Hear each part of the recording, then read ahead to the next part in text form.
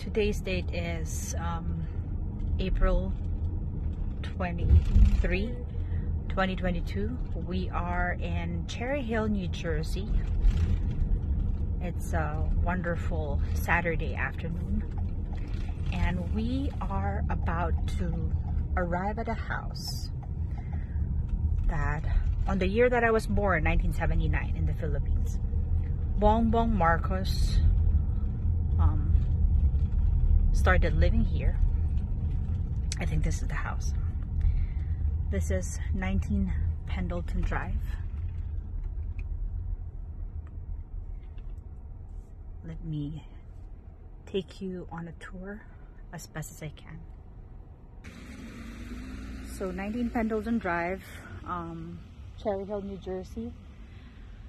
It was originally built in 1975.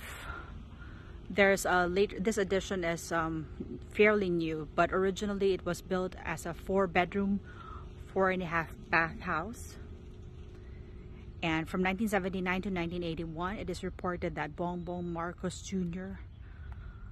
lived at this house. A mere 30-minute drive to Wharton Business School, where he was supposed to be attending school. Now, a few steps away from this house is another house, so we're going to try to walk there. The address is 4 Capture Drive. Now, as a 4-bedroom, 4.5-bath house, Ferdinand Marcos was accompanied by servants, drivers, and bodyguards, as he was at that time reported to have been designated as with a UN assignment. He was recognized by the Philippine mission to the United Nations as its military advisor with the rank of attaché. So having all those servants, bodyguards, and assistants, they required housing. And if we turn around this corner, in this very lovely neighborhood in Cherry Hill, you'll reach 4 Capture Drive. So this is 2 Capture.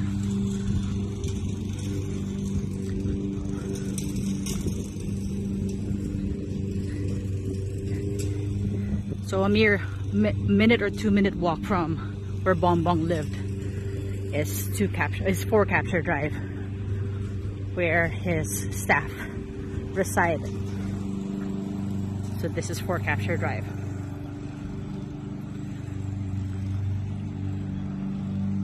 Cherry Hill in New Jersey is known to be an affluent neighborhood. Houses here are priced in the mid 500,000s upwards to millions of dollars, depending on how big the house is or how big the property is. 19 Pendleton Drive is a half-acre house, currently valued at around $675,000. At the time that they were purchased, they were purchased for a reported $117,000, if I'm not mistaken. And the 4 Capture Drive was around $90,000. Now, records show that these 2 properties were bought in the name of Tristan Beplat.